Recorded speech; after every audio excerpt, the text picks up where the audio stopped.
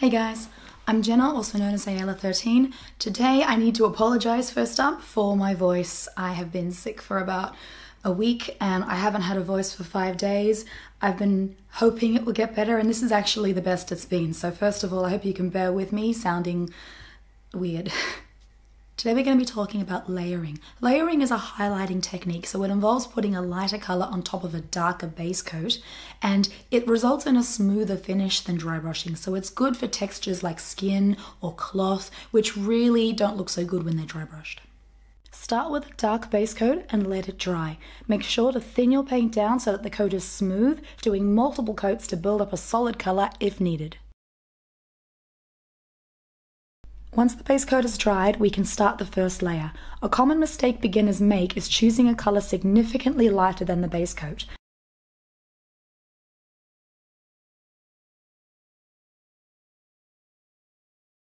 Multiple layers of similar colors transitioning slowly will result in a smoother effect than a great leap to a lighter color. I usually mix a little of the base coat color into my first layer so that it's a smoother transition.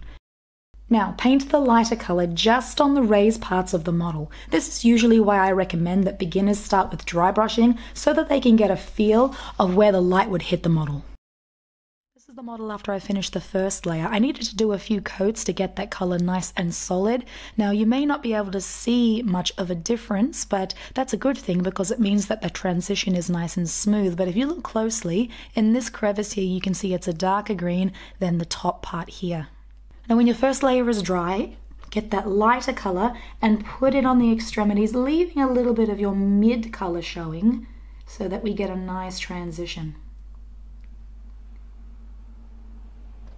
Now if your colors are similar enough, we shouldn't get a stripy zebra effect, but if you are worried about it, there's a way we can smooth these color transitions even more. So wash out your brush. And then just wipe a little bit where that color joins the next one. We're just going to smooth out the edge.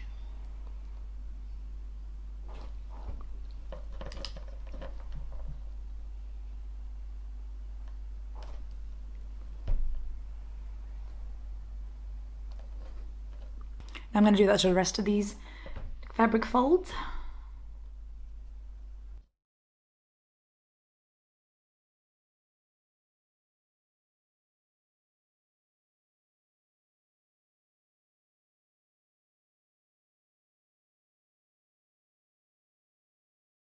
And here we have the finished product.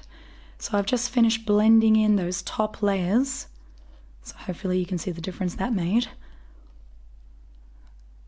So all that is 3 colors, base coat, then a mix, and then the top layer.